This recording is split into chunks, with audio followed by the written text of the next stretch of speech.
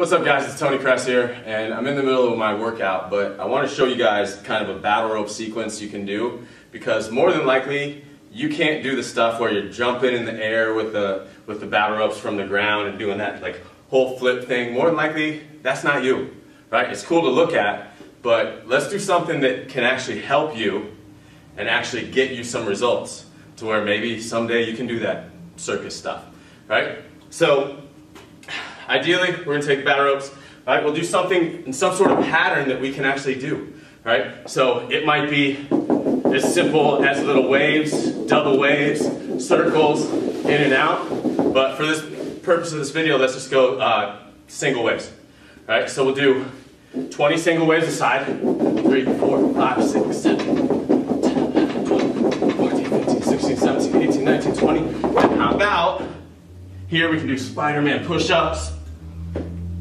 Right? So you're getting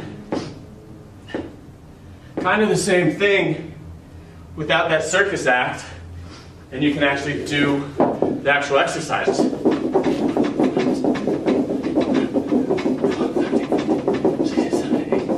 And then pop out. Maybe we do little half burpees with the push-up, and so on and so forth. So little steps of 20, 30, 40 of the battle ropes, and then some sort of push-up sequence inside of it. All right, do that 3 times around. There's your cardio.